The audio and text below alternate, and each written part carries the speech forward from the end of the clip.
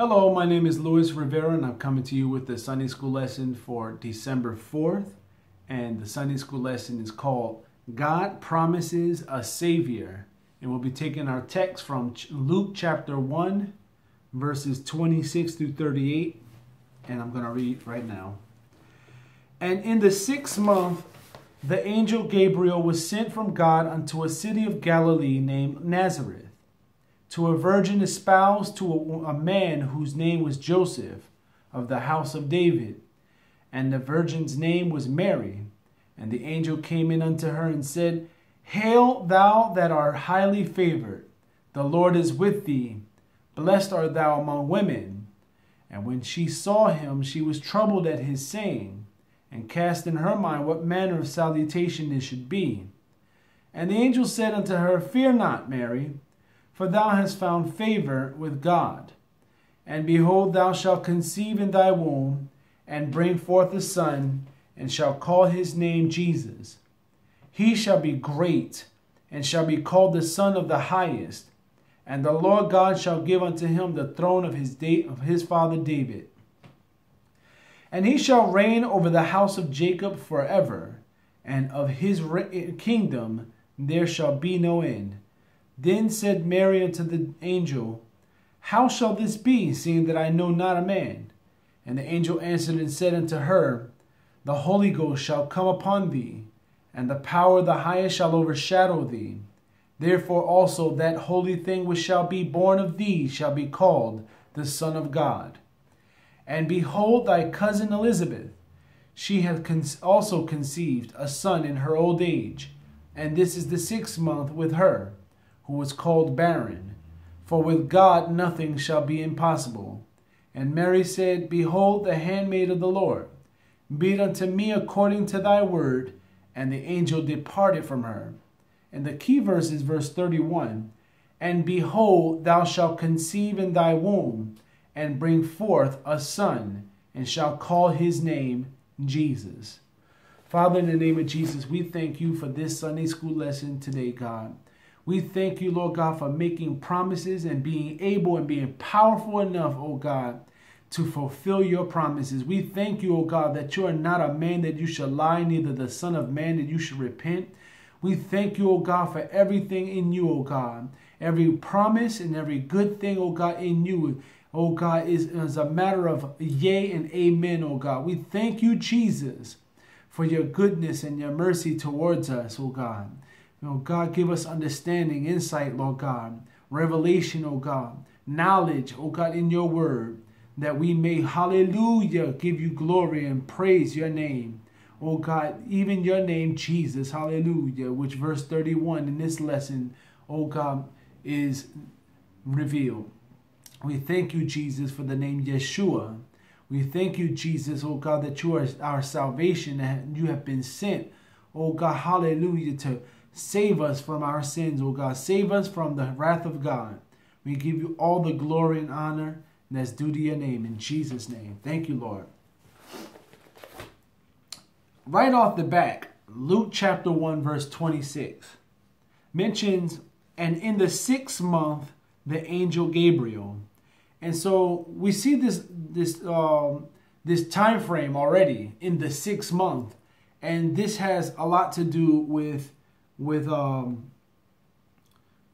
Zechariah and Elizabeth and their child having a baby. And so verse 26, it says in the 6th month is directly related to that conception, to John's conception. And God sent Gabriel. Now, when we think about all these names that are being touted now, because we have an author by the name of Luke, who's a physician. He's very meticulous. He's a very scientific person. He's a very thorough historian. And we see this not only in Luke, the gospel according to Luke, but we also see that in the book of Acts, the Acts of the Holy Ghost. And so we see this meticulous writing and how he's very thorough. And everything that he says is not without importance. And so when he talks about the 6th month, and also names like Gabriel, or the name of Nazareth, the city, or even the name Mary, or even the idea of the house of David, all these things are going to have very specific meanings. So when we come across them, I'm going to explain to you why they're very significant. And so right off the bat, again, at this point, Elizabeth has been over 5 months pregnant, and she received this blessing from the Lord, that the Lord opened up her womb. And now, according to that time frame, Gabriel comes to her, and he even mentions it later on, and he says, verse 36, "And behold, thy cousin Elizabeth, she hath also conceived a son in her old age. This is the 6th month with her, who was called barren." And we also see why that was mentioned when we get to that. But let's look at the name Gabriel. Gabriel, I looked up, was man of God. And then I looked up even further that it meant warrior of God. And so when we think about what's going on in this particular chapter and what God is doing, even in the title of our lesson, God promises a Savior. There was a lot of things promised in the Old Testament as a result of the human fall, as a result of sin in the earth. You know, as a matter of even within the Jewish custom, the Jewish people, they had a kingdom that was split into two, and even those two kingdoms fell and were no more. And so a lot of the things that had happened to those people and to humanity in general came not without some hope and some promise of future redemption. And so God makes promises, but one promise in particular that he makes a promise of is that he's going to send a Savior. And so we're gonna look into that as we go on.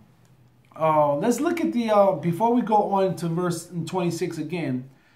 Let's look at the key verse. The key verse says, "And behold, thou," meaning Mary, "shall conceive in thy womb, and bring forth a son, and shall call his name Jesus." And so, why is this so significant as far as prophecy is concerned? And when we look at Isaiah chapter 9, verse 6 through 7, which I'm going to read, I'll probably go on to that again and again. Isaiah chapter 9.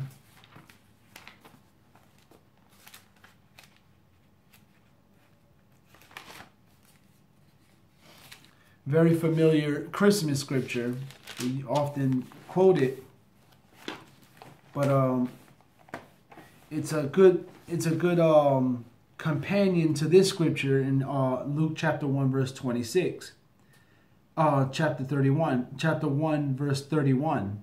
And so Isaiah 9 and 6 says, "For unto us a child is born, unto us a son is given." And I'm going to stop right there, because in that regard, we already see that Mary, thou Mary, shall conceive in thy womb and bring forth a son. Now, the wording is intriguing to me, because if you're speaking to a woman about her own child, you would say, "Oh, and bring forth your son, and bring forth your son." In this case, is not so. She very because Luke is very meticulous, again, is pinpointing the idea that Mary is simply a vessel for God to use to bring forth a son. And a son is referring to 9:6 Isaiah, because God himself has said that he would come himself. And we also see a lot of scriptures dealing with that. And so we have to rightly divide the word of truth by putting things together and putting things in right context. And so when we look at 9 verse 6, it says, for unto us a child is born, unto us a son is given. And so what's born, what's brought forth is a child. And the child is Mary's child. But the son is not Mary's son. It's really more complicated than I'm actually conveying. But she's going to bring forth a child that is lent to her. And where we see this idea of lent, when we look at Hannah in Samuel chapter 1, it talks about how Hannah, she could not conceive, and when she finally did conceive, she merely lent her son to the Lord and into the Lord's temple for the Lord's service. Lent, meaning pretty much gave her son physically to them as adopted into the temple and for the temple service. And so she lent her son. But in this case, this is not a son that she can say was her doing. If it were her doing, then it would not be an immaculate conception. And so this is where I'm coming from, is that there was no involvement of human flesh in bringing forth this son. But that which was brought forth, that holy thing, that child, was brought forth by the Holy Ghost. And so it's very careful wording, but it's meticulously pointing towards Isaiah 9 chapter 9 verse 6. And so we see also more about this young man, this boy, this Jesus. And it says, and the government shall be upon his shoulder, and his name shall be called Wonderful, Counselor, the Mighty God, the Everlasting Father, the Prince of Peace. And then verse 7 says, of the increase of his government and peace there shall be no end, upon the throne of David and upon his kingdom, to order it and to establish it with judgment and with justice from henceforth, even forever. The zeal of the Lord of hosts will perform this. And so what's going on is the zeal of the Lord of hosts, he's performing it, meaning God is doing this. And even Gabriel says that in not so many words. And he says, let's see, because I'm going to jump around within the chapter. He says, and the angel said unto her, the Holy Ghost shall come upon thee, verse 35, and the power of the highest shall overshadow thee. Therefore also that holy thing which shall be born of thee shall be called the Son of God. Shall be called the Son of God. And we also see in other places where the Son, the title Son is more a title than it is something that, what we relate to as our children, for us, a son. And so we see in John chapter 1, verse 14, and in parentheses, and it says, and we beheld his glory, the glory as of the only begotten of the Father. And so what we see in parentheses is a simile, is as of the only begotten of the Father. Jesus is truly the Son of God. But in essence, the Son of God is the Word of God. I've been saying this for weeks on end, and this is what is meant by the Son of God. The Son of God for us, so that we may relate, is something that we care about dearly. Our children. We care and we love our children dearly. And so God spoke his word, and his word became flesh. And the word that became flesh was called the Son of God. And this is what is said here in verse 35 of today's lesson. that that holy thing, Jesus, that child, he shall be called the Son of God. And that also coincides with John chapter 1 verse 14. And we beheld his glory, the glory as of the only begotten of the Father, full of grace and truth. And so don't get me mistaken. I'm not teaching no heresy. Jesus is the Son of God. Jesus came in the flesh. Jesus is everything that he says he is in Scripture.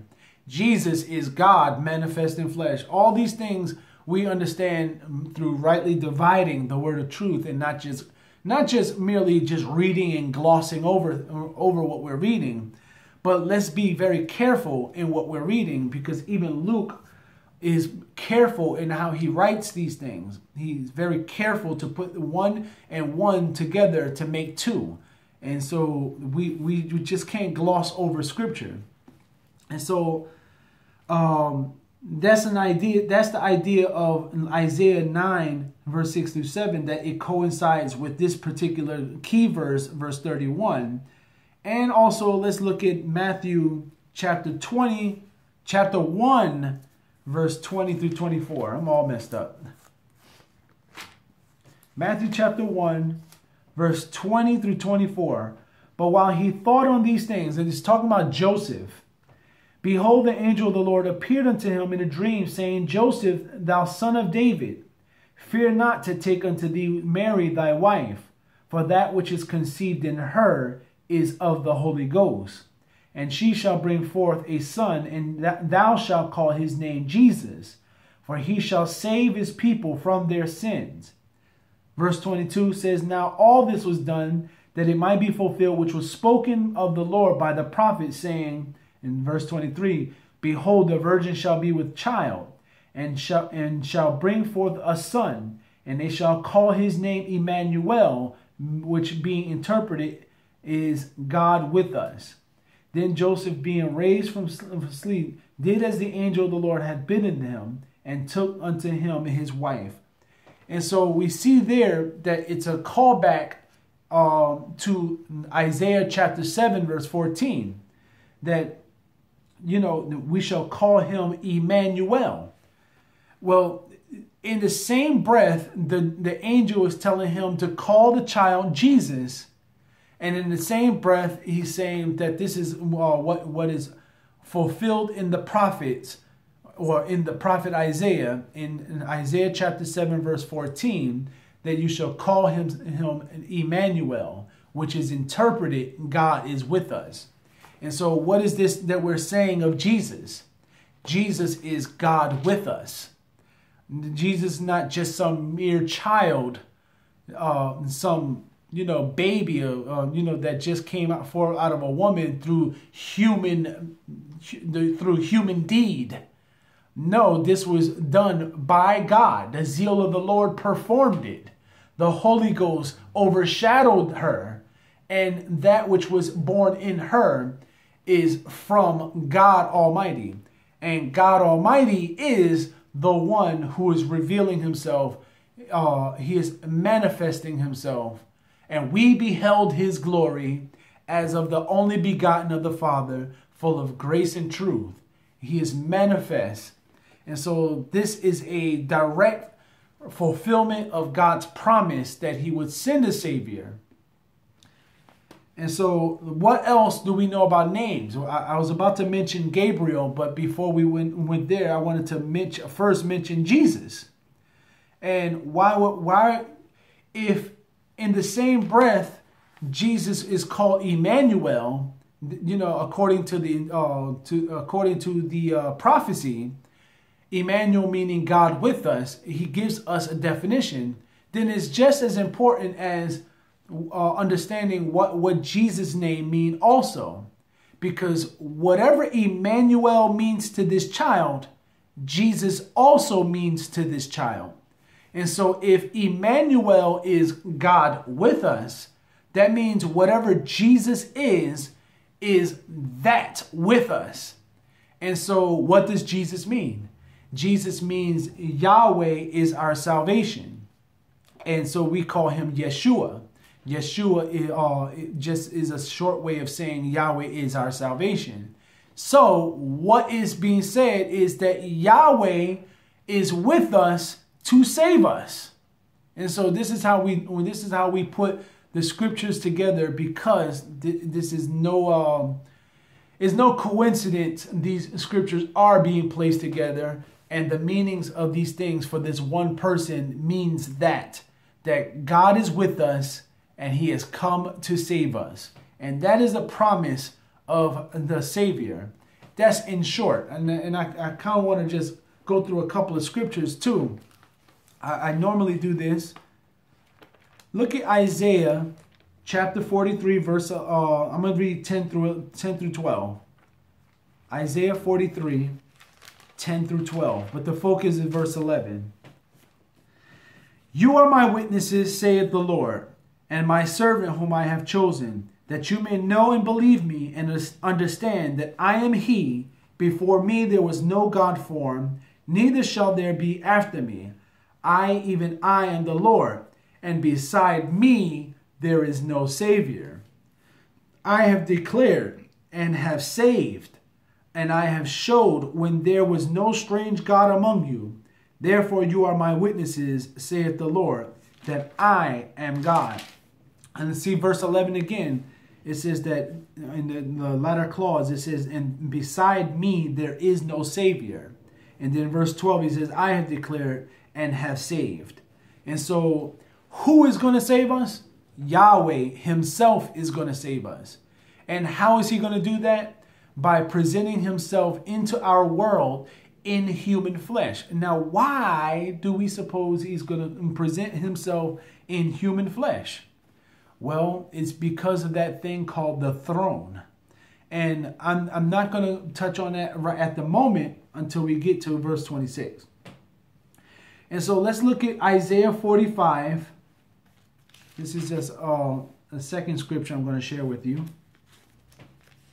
Isaiah 45, verse 21 through 23. And it says, tell ye and bring them near, yea, let them take counsel together. Who have declared this from ancient time? Who have told it from that time? Have not I the Lord? And there is no God else beside me, a just God and a Savior. There is none beside me. Look unto me and be ye saved, all the ends of the earth. For I am God and there is none else.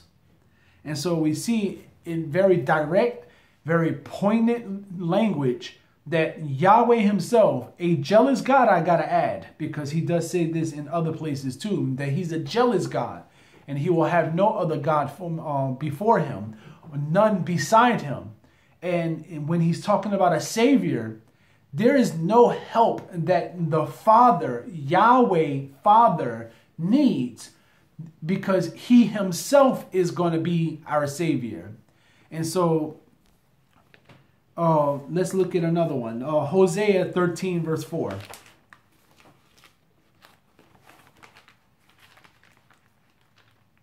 Hosea chapter 13, verse 4.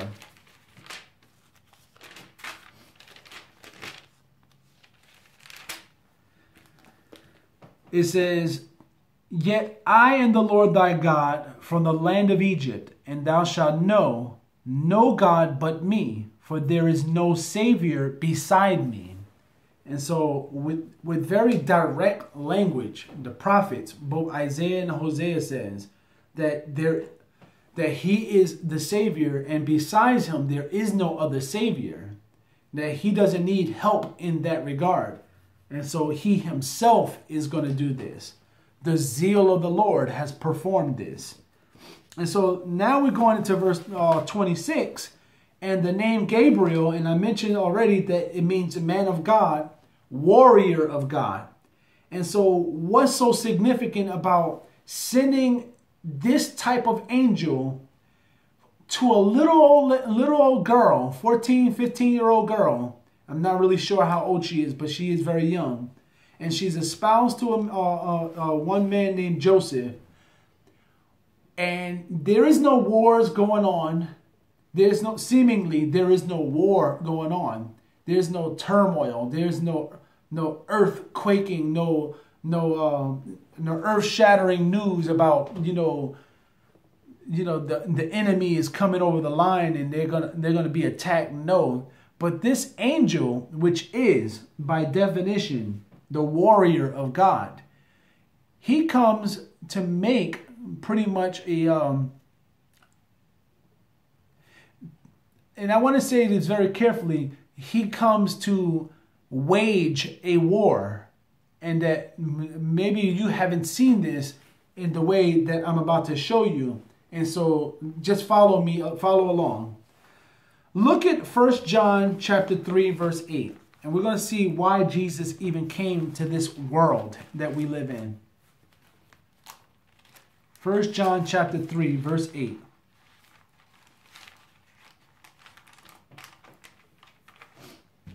It says, "He that committeth sin is of the devil, for the devil sinneth from the beginning.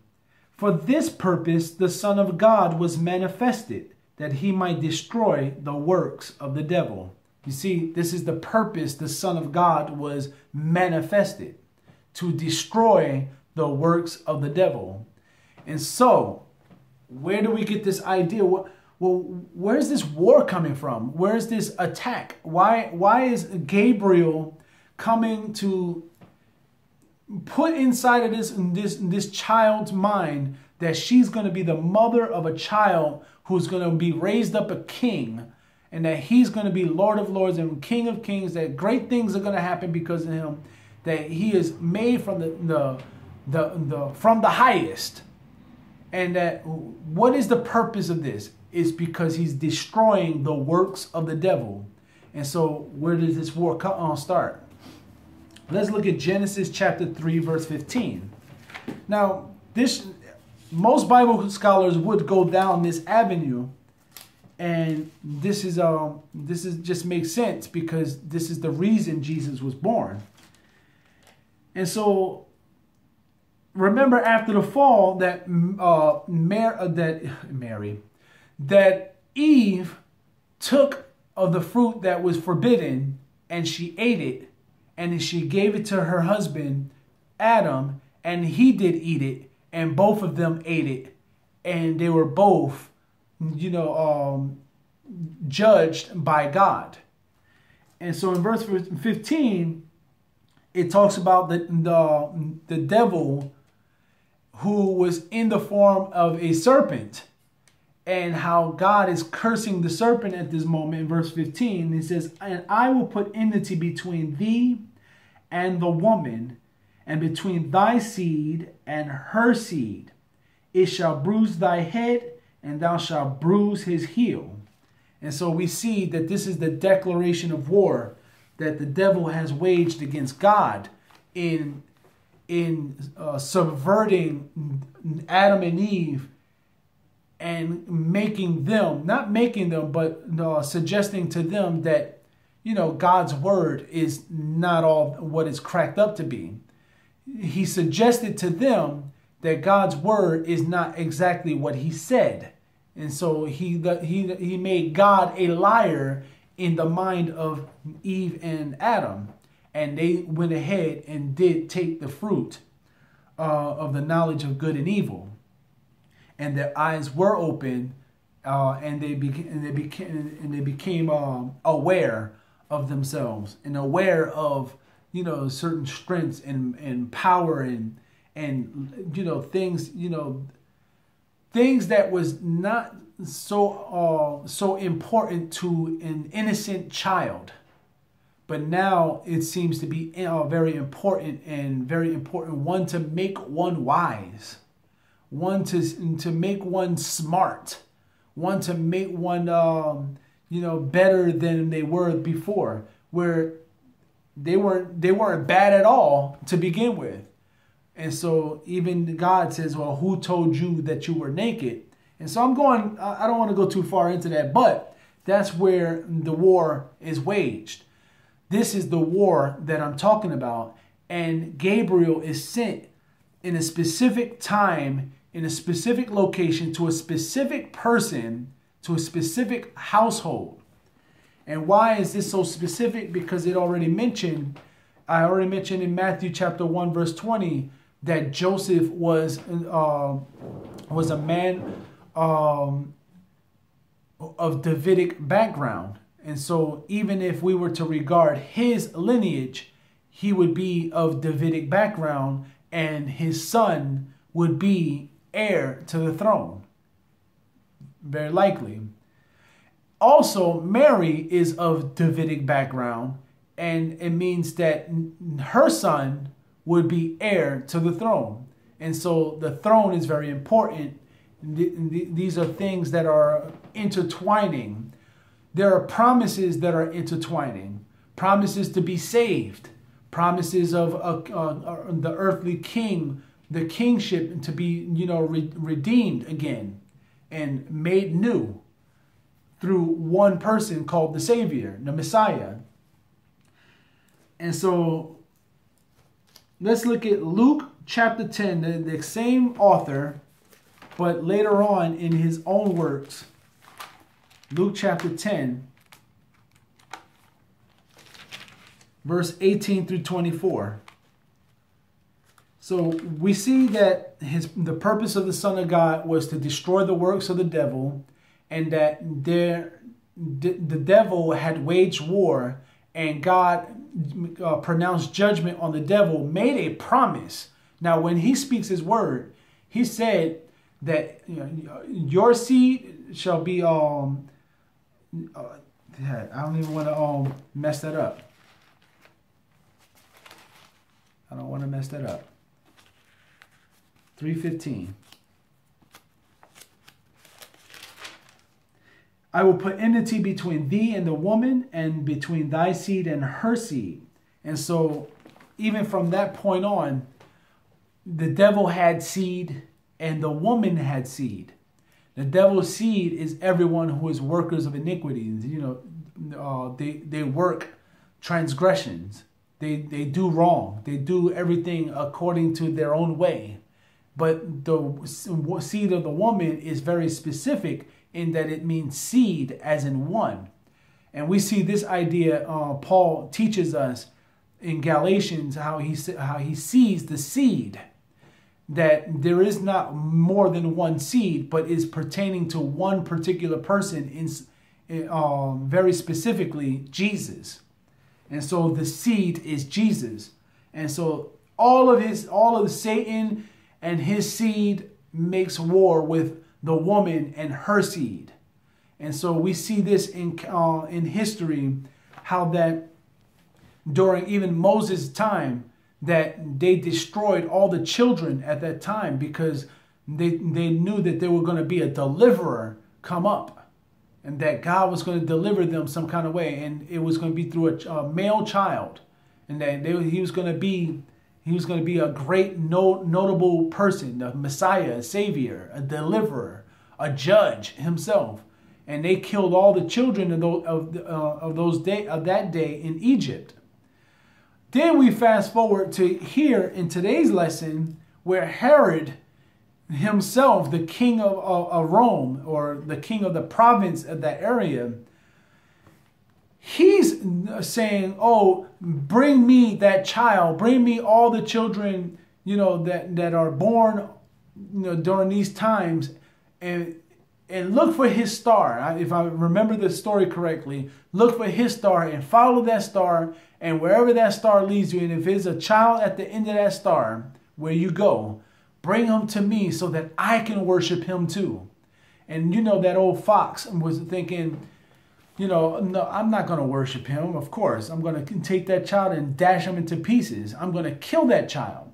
And so we see war against the seed of God, the seed of the woman, throughout all generations. And in this one in particular, now we see the seed of a woman, Mary being that woman, Mary being a specific person within the tribe of Judah, who is of the lineage of David, who is an Israelite, indeed, a child of Jacob.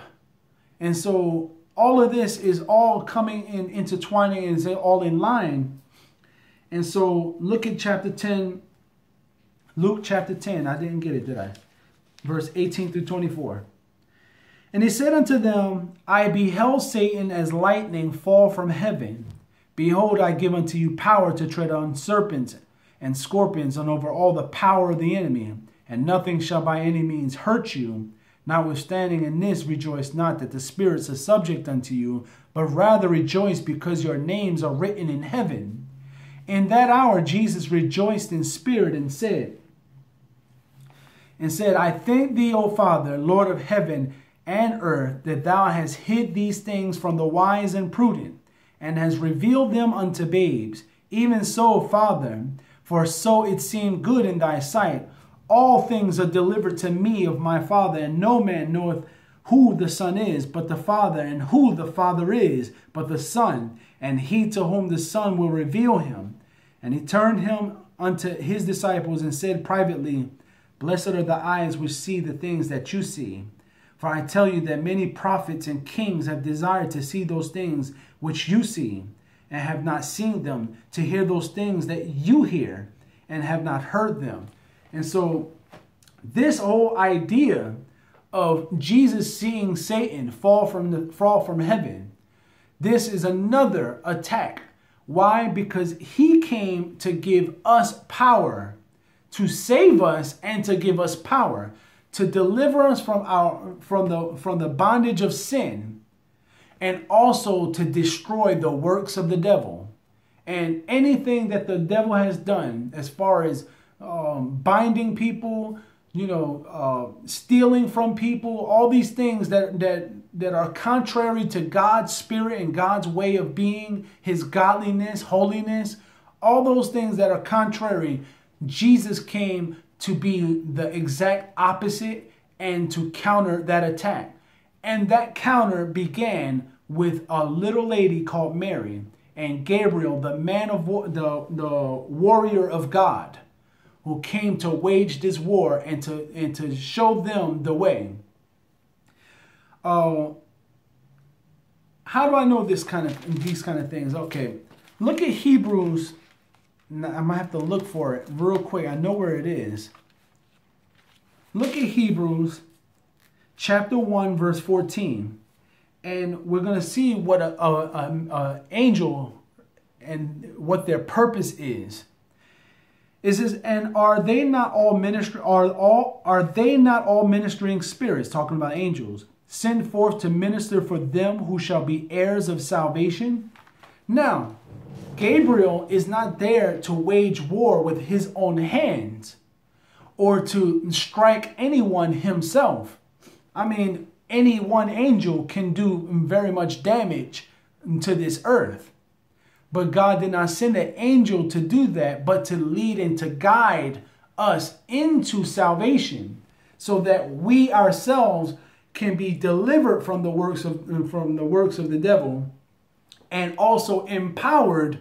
And see chapter 10, verse 19 through 24, all that power given to us to destroy the works of the devil.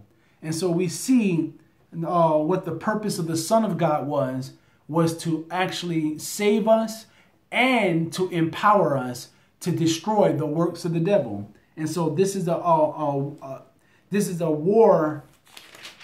wartime act for Gabriel to come to Mary and to inform her what was going to happen to her and what God is going to do through her. And all that needed to happen was that she be a willing vessel, which she was indeed. And that was probably the main reason why she was chosen to begin with, because she would be such a willing vessel. Let's look at Matthew chapter 11. Matthew chapter 11. We're still dealing with verse 26. But I'm bringing out a couple of scriptures to bear out all this. Chapter 11, verse 12 through 13. Wait a minute. Oh, I'm in the wrong chapter. Okay. And from the days of John the Baptist until now, the kingdom of heaven suffereth violence, and the violent take it by force. For all the prophets and the law prophesied until John. And so we see even Luke. Now, Luke is very specific in that he says, and in the 6th month, because 6 months is dealing with Elizabeth's birth, which is John the Baptist.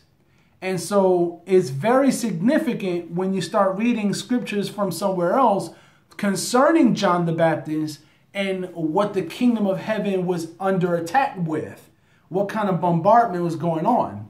It says here, and from the days of John the Baptist, beginning from the days of John the Baptist, meaning when he was born. Let's listen to this. From the days of John the Baptist until now, talking about when Jesus is speaking at this moment, until now, the kingdom of heaven suffereth violence, and the violent take it by force. For all the prophets in the law prophesied until John. And so we see the significance again. Excuse me. In verse 26, how in this lesson, Gabriel is talking about, well, not Gabriel, Luke is talking about in the 6th month, which is directly related to Zechariah and Elizabeth and John's conception. Now let's move on. Another one of those things I just want to throw out there, Nazareth. Nazareth, the meaning of the word Nazareth is the guarded one. And so let's look also in other scriptures what Nazareth means to other people. And remember how in Isaiah he says, I do this thing before it even come to pass. And I do it, and Jesus even said it in not so many words, like he prayed this to the Father. He says, I thank God that you've done this and have kept this from the wise and the prudent and have put this stuff under the radar. But look what it says, what other people think about Nazareth. Remember the idea of Nathaniel actually said, can any good thing come from Nazareth? And so they were not expecting anything as far as prophetic coming from Nazareth, let alone anything good. Because it was kind of like ghetto. It was like Camden, New Jersey, Newark, New Jersey, Chi-Town, Illinois. What's another bad city? Compton, LA. You know, it was a bad city. Known for notoriety was gang violence. Notoriety was poverty.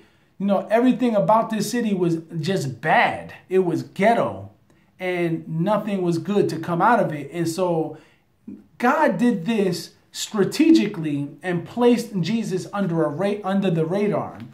And so even when Herod was looking for this child, he could not get the child because everything was done in secret. And it was out in the open, but in secret. This is what amazes me about God, is that he can inform us about something that he is definitely going to do, but he can keep it from those that would try to harm that plan. And so God is just awesome like that. He's strategic. That idea came from John chapter 1, verse 46. Nathaniel says, can any good thing come from Nazareth? And so let's look at verse 27. And the idea in verse 27, the virgin is espoused to a man whose name is Joseph of the house of David. Let's deal with the house of David real quick. Not only the virgin idea, but the house of David. Those two different concepts are found in Isaiah chapter 7, verse 13 and 14.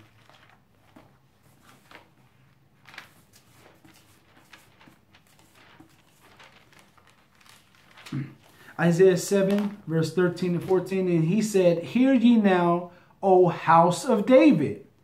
Is it a small thing for you to weary men, but will ye weary my God also? Therefore the Lord himself shall give you a sign. Behold, a virgin shall conceive and bear a son, and shall call his name Emmanuel. And so we see the concept of the house of David and also the sign of the virgin. And so it says, to a virgin espoused to a man whose name is Joseph of the house of David, and the virgin's name was Mary. Here's another name for you. Mary. Anyone knows what that name means? You'll be very surprised. If you don't know, it means rebellion. It means their rebellion. And so what in the world could little innocent, good Mary, because she was innocent. She was a very good person. She was a very willing vessel that God chose, and she was a very kind person. From what I gather from Mary is that she was the epitome of a great, and this is for lack of a better term, for being a great tool for the Lord, being a great vessel, being of great use. And a person of great use is always someone who is always obedient, always very open and apt to hear what thus saith the Lord is. And not only hear, but be a doer of the word too. And so look at what Mary means. Miriam, their rebellion. It means rebellion. And so what about her life can be a rebellion?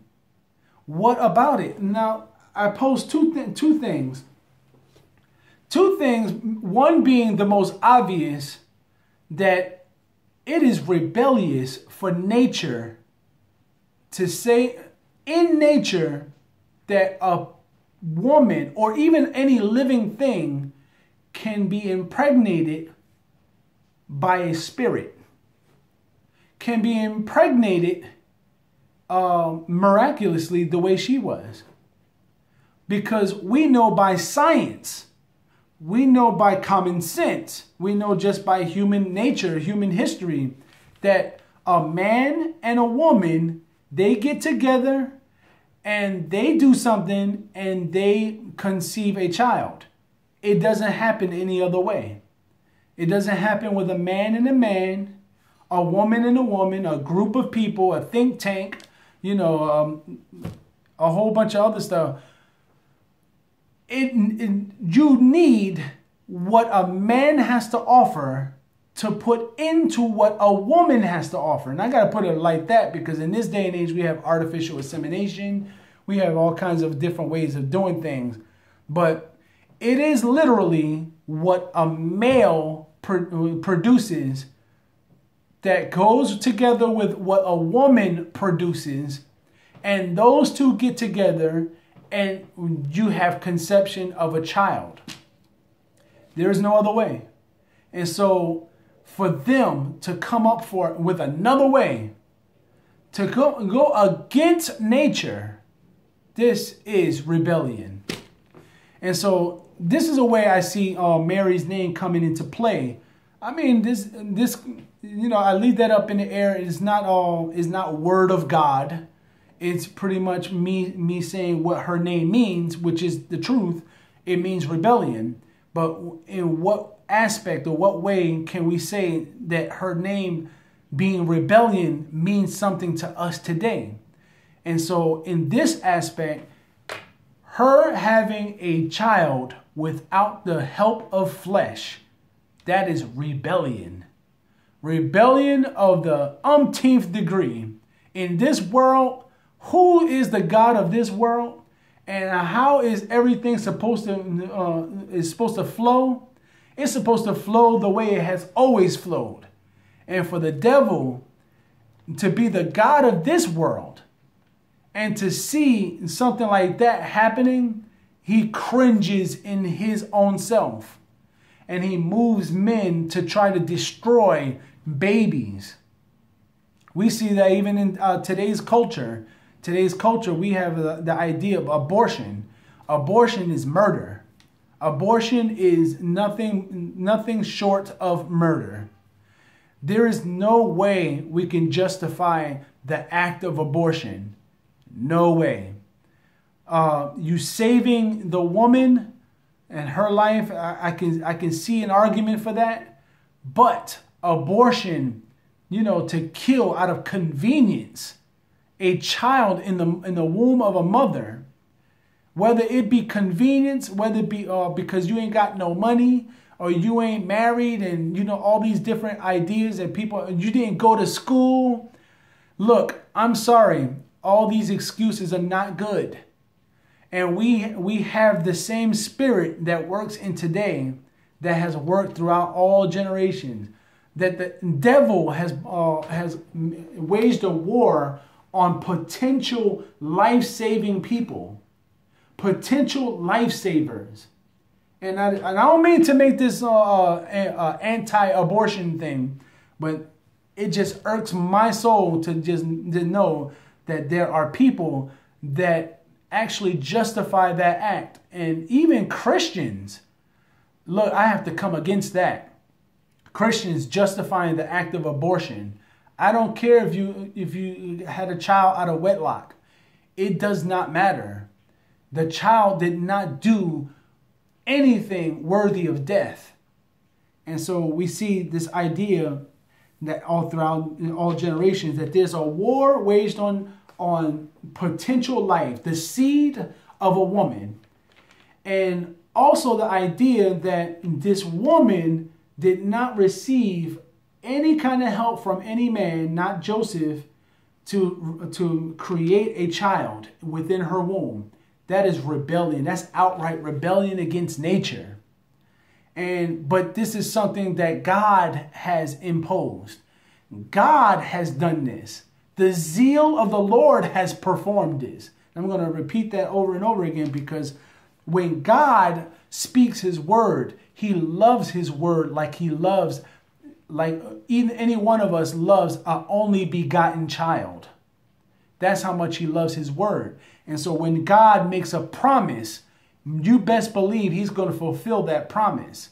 And so God made a promise that he's going to send a savior. And this savior came in a form of a sign. And what is sign?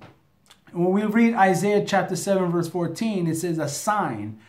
And when I looked it up, it means a signal, a distinguishing mark, a banner, a remembrance, a miraculous sign, an omen, a warning. And we also see in other places a standard, which is a banner. It's the same word as a banner. It's a flag that you put on top of a building to say, oh, this is King so-and-so's building. And so we have a standard, a sign that is set up so that all can see what has happened, who has done this, whose flag is that. And so it's a signal pole, a banner, an ensign, a flag. So God's promise of a Savior is all throughout Scripture. Look at Isaiah 59. Now I'm going to show you something in Isaiah 59. Look at Isaiah 59 verse 1. It says, behold, the Lord's hand is not shortened that it cannot save, neither is his ear heavy that it cannot hear. Now jump down to verse 15, and I'm going to read to 20. Yea, truth faileth, and he that departed from evil making himself a prey. And the Lord saw it, and it displeased him that there was no judgment.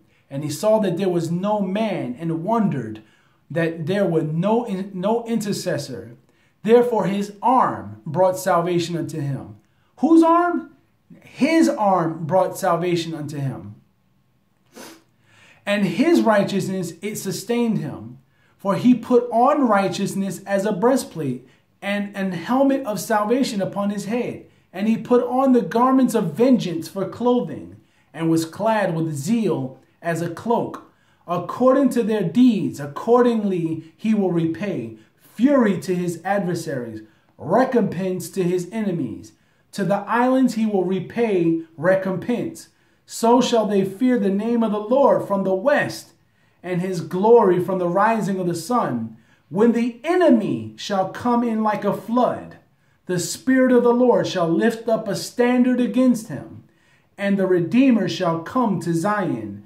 And unto them that turn from transgression in Jacob, saith the Lord.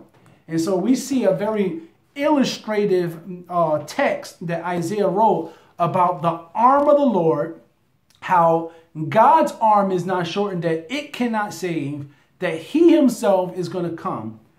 And then not only that, but it mentions that when the enemy shall come in like a flood, the Spirit of the Lord shall lift up a standard.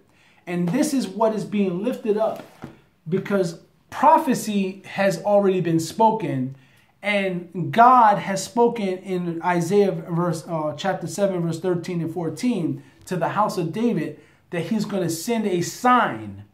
And that sign was a virgin was going to conceive and bring forth a child and call that child Emmanuel. Emmanuel being interpreted God with us. And so we see that there is a war going on. And while we're looking at Christmas specials on Channel 2, Channel 4, Channel 5, Channel 7, all the, ABC, NBC, CBS, all the specials that's coming on, the Christmas movies that's coming on, very deck the halls, fa la la la la, spirit going on. Everybody's talking about these things, all happy things. And believe me, Christmas is a happy time. Yes. For those who are in the know that Christmas is of vital importance. The birth of the Savior is important, just as important as the death of the Savior, the blood of Jesus being shed on the cross, and him rising from the grave and being taken up into glory. All of these things are very important. But you won't get this message of this kind of war for this time of season. Remember, this is a war that Jesus came, and remember I already spoke about his purpose, that the Son of God's purpose was to destroy the works of the devil, and that he also came to not only save us, but to equip us to destroy the works of the devil. And that he saw Satan fall from heaven like a lightning out of the sky, and he fell into the earth.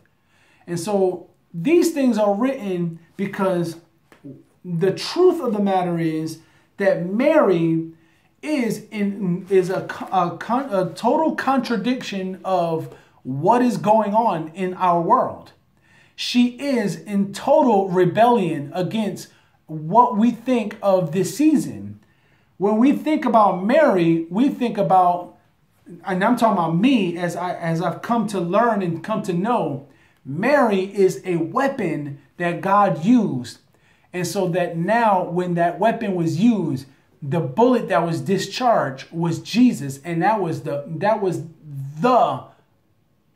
bullet that was to go into the head of Satan. And so we see that idea. And I hope you see that illustration there. And that God has waged a war.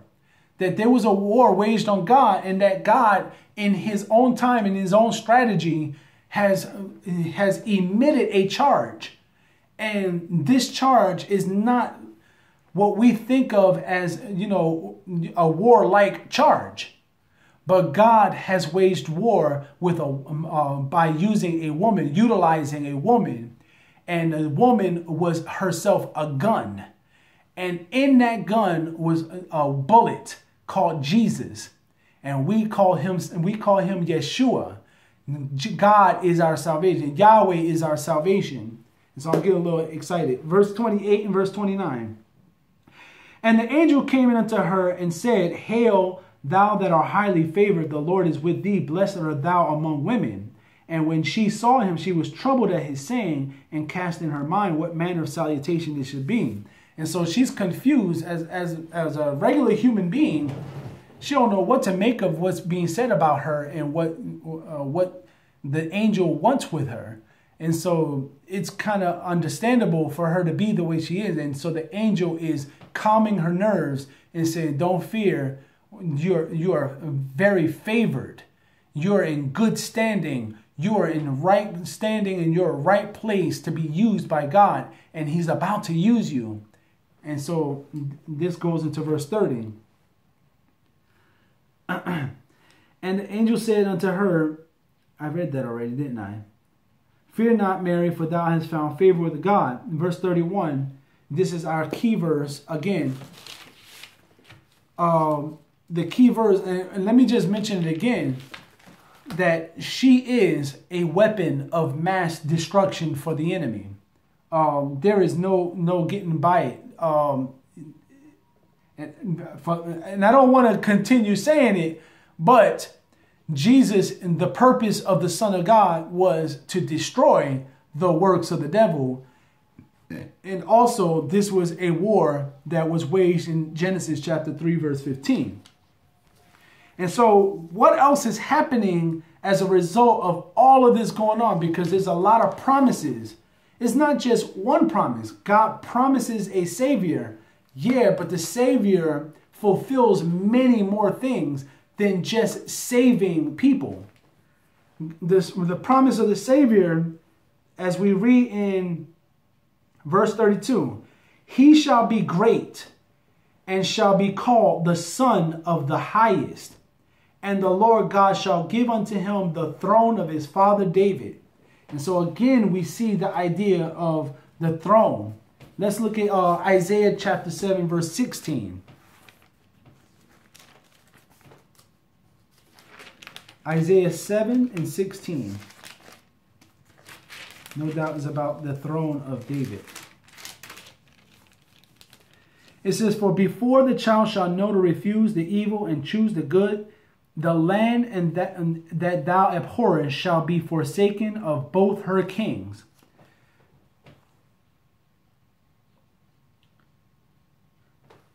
And so we see also the idea that why was there a need for a king? What happened to Israel's king? What happened to Israel's kings? Plural. Israel, remember, was split up into two. You had the northern kingdom and the southern kingdom. The northern kingdom was comprised of mainly very evil kings, and they were destroyed by, besieged by Assyria, and they were taken in captivity. And then you had the southern kingdom, which is the kingdom of Judah. And these were a mixed bag. There were sometimes good kings and sometimes bad kings. But eventually the word of the Lord was pronounced on them by the prophet Jeremiah that their time was up. And that they were going to go into judgment and be besieged by Nebuchadnezzar and his army, the Chaldeans. And so they were taken into Babylon. And so from that point on, they were taken into the hands of other kings, Gentile kings. They had no king of their own. Now, this right here is saying that he's going to restore the kingship to this child who we call Emmanuel, who we call also Yeshua, Jesus, that Yahweh is our salvation. And just like that, he's not only going to save humanity, but he's going to save Israel and save them in a way that they have not known since they had a king. And the last king that I remember was a king that had his eyes poked out and delivered into Babylon. And so not since then did they have a king. And so now we have Jesus fulfilling that promise, that the Davidic covenant is going to be carried out. That also not just the Davidic covenant, but the Abrahamic covenant. That says that I will bless you as the stars of the heavens, as the sand of the sea. And no one will be able to count you or number you, because you will be so many, and you will be blessed because I blessed you, because I am your ruler. And so one thing has to happen. He had to restore himself as the monarch, God himself. Also, look at the idea too, that even though they were carried away captive many hundreds of years ago by Assyria and Babylon, even the current kingship that they recognized was Herod. Matthew chapter 2, verse 1 through 2. Let's look at that real quick. It's just the way it's written is kind of all messed up. It says, now when Jesus was born in Bethlehem of Judea in the days of Herod the king, behold, there came wise men from the east of Jerusalem. Now listen to this. Saying, where is he that is born King of the Jews? For we have seen his star in the east and are come to worship him. And so, again, they were sent by Herod, so that Herod, by reason of a lie, would say, let me find out where this King of the Jews is, so I can come and worship him too. Yet, God don't play games with you, Herod. And so they fled, and they were gone, and they were not found until King Herod had died, and he was able to come out in the open, Joseph, Mary, and Jesus back to where they came from. Look at also in verse 33. Verse 33, the terminology of the house of Jacob. There's a reason why it says the house of Jacob, because remember, the house of Israel, as I said before, it was split. You had Israel as the northern kingdom, and so to not be misconstrued as the northern kingdom, he did not say the house of Israel. He would have been right in saying it, but it would have been very confusing, because now you don't have Israel and Judah. Israel and Judah are gone. But how do you unify the two? How do you put together a kingdom that has fallen, who used to be Israel, the northern kingdom, and there used to be Judah, the southern kingdom? How do you unify these people in one thought? You call them by their name, not Israel, but by Jacob. Because now, before any kingship was determined, before there was any King Saul, King David, King Solomon, King Rehoboam, or Jeroboam, anybody, Hezekiah, Jotham, or whatever king you can name, before there were any kings, they were a people called by their father's name, Jacob. And that's how you unify them in one thought. And this is very important in prophecy. When you read prophecy and when you read the scripture, be keen on things like that. He shall reign over the house of Jacob forever. And so now we have Jesus, this child that is born as matter of promise to this woman, as a matter of war being waged from Genesis 3:15 to 1 John 3:8. These ideas are converging, and now as a result of him being born, a lot of things are coming into place, a lot of promises. God promises a savior, but what the savior brings is more than just salvation. He brings redemption, he brings healing, he brings a renewed covenant. He brings just renewal, revitalization. He brings what's the term? I can't think of the term.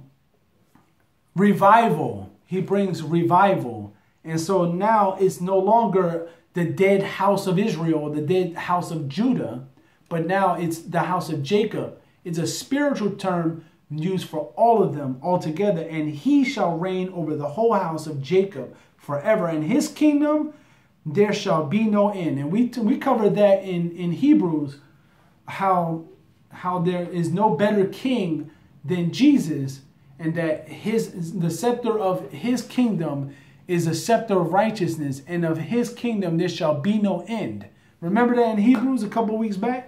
Well, that's exactly what's going on in this promise of a Savior. Look at verse 34. This goes back also to Isaiah chapter 7, verse 14. It says, and then said Mary unto the angel, how shall this be, seeing I know not a man? Well, it's called the sign, the token. It's a miraculous thing. There's nothing you can do, Mary, to actually do anything for God. All you can do is be utilized, be used. Allow yourself to be used. Praise God. Be used. Isn't that something we could just take with us today? We think that we have to put our hands to a lot of things and put our energy into a lot of things. But if we're just willing to be used and just praise God and just be used, that's a message right there in and of itself. And so, as a matter of a message, if you don't get anything out of today, be used, praise God, and be used. Just like that. Now, I give y'all permission to steal that. You can steal it. Be used, praise God, be used. Amen. And so, the idea goes back to 7:14, where it says that the sign the Lord promised was Emmanuel, God with us. Now, the Holy Ghost is the Spirit of God. And it comes to, he says in verse 35, now we're going into verse 35. And the angel answered and said unto her, the Holy Ghost shall come upon thee. I looked that word up, come upon, and it means to operate. The Holy Ghost came into Mary and operated. Now, what kind of operation was he doing? The operation was fashioning a human being on the inside of Mary, aside from the normal type of use, being rebellious to nature. And so the Holy Ghost was operating on the inside, and the power of the highest. Now, only one person possessed power of the highest, and that's God, Yahweh. And so it is God's power that shall envelop her, that overshadowed her. Therefore also that holy thing which shall be born of thee shall be called the Son of God. Look also at that. That holy thing. And that's curious language too. Why would Luke, obviously a believer in Jesus, say that holy thing as though it's some kind of object, not human, that holy thing. That holy thing, it says, excuse me, where did I get that from? That holy thing. Oh, it's the latter clause of verse 35. Therefore also that holy thing which shall be born of thee shall be called the Son of God. Let's break that down. Because again, we go back to verse 31, and also the idea that this is fulfillment of a prophecy found in Isaiah 9:6. And so we see that holy thing is a child. And that child is something that is to be born. That is what Mary is going to do. That holy thing is a child that is born. He shall be called the Son of God.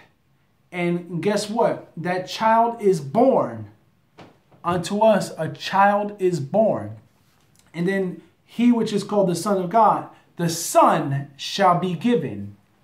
And so we see in direct correlation with Isaiah 9:6, this idea that unto us a child is born, unto us a son is given. That is in direct relationship with what is being said here. That holy thing which shall be born of thee shall be called the Son of God. And then verse 36, which goes back to verse 26.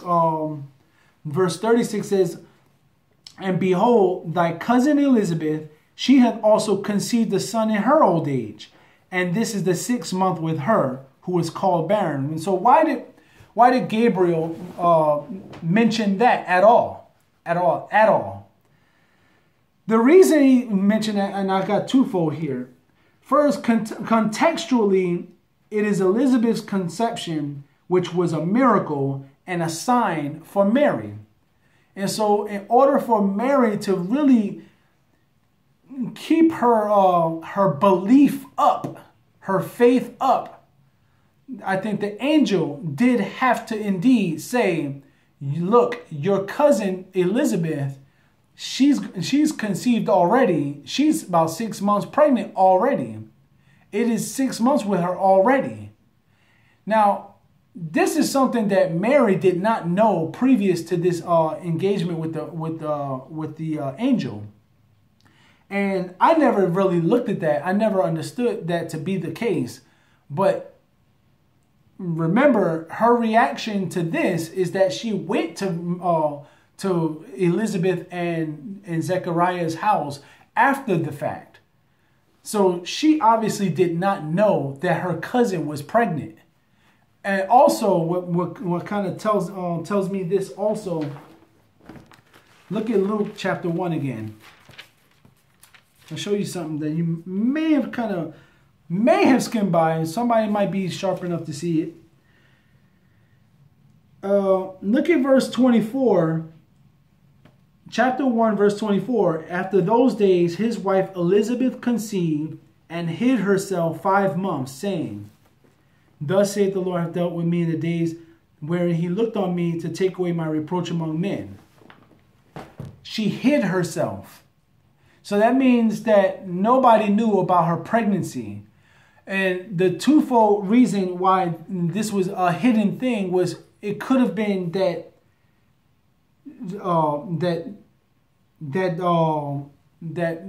she did not want the government to know that with her that she was having a child also, because maybe they understood the times too that, you know, Herod was trying to kill all these babies. That's just, now I'm just throwing that out there. That's just conjecture. But another reason for her hiding herself is pretty much for Mary's sake. Now I'm looking at that. For Mary's sake, it says that she literally did not know, and the angel was telling her right there live and in person, verse 36. And behold, thy cousin Elizabeth, she hath also conceived a son in her old age. And this is the 6th month with her, who was called barren. And this is remarkable to you because this is a miracle. And when you go ahead and verify this, you'll know that the things that we have discussed is true. And so later on in chapter 1, it says that in so many words. For with God, nothing shall be impossible. So he's bracing Mary for the idea that, look, not only has this happened many times in Old Testament, in Scripture, where I opened up old women's wombs or barren wombs, but I'm opening up your cousin's womb, and think it not strange when God opens up your womb with the Holy Ghost overshadowing and creating by immaculate conception a child inside of you. Think it not strange. And so that's pretty much what he's bracing her for. And that's why he even mentions it. This is like breaking news to Mary. Your cousin is also pregnant in her old age and in her barren state. Look at verse 38. And Mary said, Behold, the handmaid of the Lord, be it unto me according to thy word. And the angel departed from her. And this is one of those reasons. This is probably the main reason why God chose Mary, because he knew that she would be such a giving heart and giving spirit, that she would be willing to do everything that God said that must be done. And so she, with her words, said, Be it unto me according to thy word. But she also got wind of her cousin and went later on. And let me look at that. I'm going to look at that, and then we're going to kind of close up.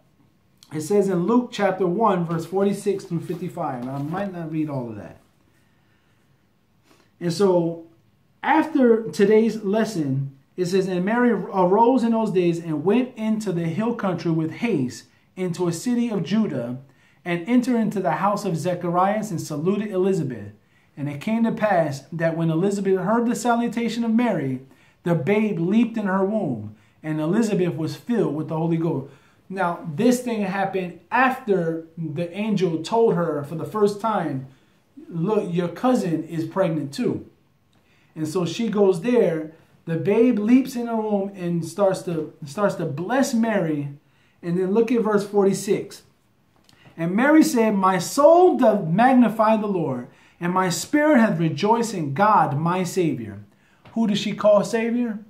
God, her Savior. And what is the child on the inside of her called? Emmanuel. And she's already been given the message. Emmanuel being interpreted, God with us. If God, my Savior, is God, my Savior, then the God that's with us, that I'm naming, that's on the inside of me, is God, my Savior. In essence, she knew, eyes wide shut, that the thing that was born inside of her womb is God manifest. That it is God that is about to break forth out of her womb. Excuse me. For he hath regarded the low estate of his handmaiden, for behold, from henceforth all generations shall call me blessed, for he that is mighty hath done to me great things, and holy is his name. And his mercy is on them that fear him from generation to generation. He hath showed the strength. He has showed strength with his arm. Talking about God again and his arm. And remember, I recounted a couple of scriptures talking about in Isaiah, how is my arm too short that it cannot save? And then with his own arm, he wrought salvation unto himself. And he says, in the strength of with his arm, he hath scattered the proud in the imagination of their hearts. He hath put down the mighty from their seats and exalted them of low degree. He hath filled the hungry with good things, and the rich he hath sent empty away. He hath hope in his servant Israel, in remembrance of his mercy, as he spake to our fathers, to Abraham, and to his seed forever. And so there you have it, the promises of God, that he would send a Savior, that he himself would be our Savior. All of these things working in conjunction if we just understand in Scripture and take careful thought and with the keen ear, listen to what the Spirit of the Lord is saying. God promises a Savior. And I hope each and every one of you that's listening to this lesson got something out of it, and that you draw from him, who is the Savior, salvation and equipment, so that you can fight the good fight of faith and destroy the works of the enemy. For this is a war, and Mary was that weapon of mass destruction, and Jesus was the bomb. And Jesus not was the bomb, he is the bomb. And I say that in modern day colloquialism. Jesus is the bomb, y'all. And so let's praise him and give him all the glory and honor that's due to his name. In Jesus' name, God bless.